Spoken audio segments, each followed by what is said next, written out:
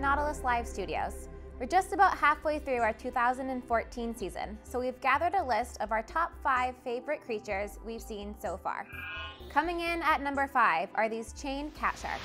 Although these beautiful creatures can be found off much of the east coast of North and Central America, they have only rarely been spotted by humans. Even better, they are fluorescent. When they are exposed to light, they can store it and emit it at a later time. For number 4, we've picked these amazing tube worm colonies discovered near a brine pool in the Gulf of Mexico. Tube worms make their own homes. They anchor themselves to hard sections of the seafloor and secrete a mineral coating around themselves to make the distinctive tube.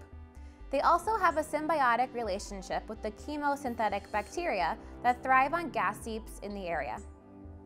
Number 3 is an old favorite, the Flytrap Anemone.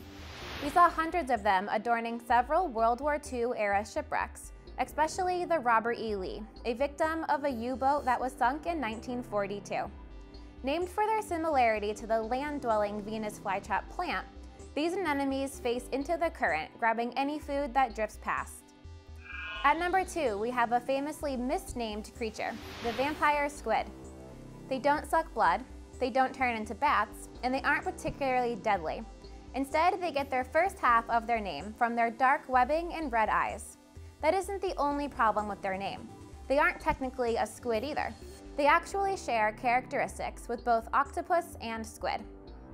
For our number 1 favorite creature of the season so far, the choice was easy.